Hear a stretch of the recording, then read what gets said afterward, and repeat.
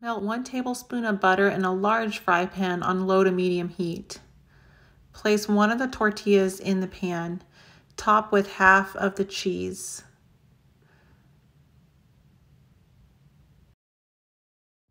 Top with all of the taco meat. If you don't have taco meat, we have several great recipes for taco meat. Add the remaining cheese on top. And top with the remaining tortilla.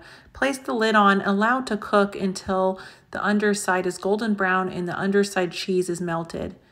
Flip and place the lid back on until all of the cheese is melted.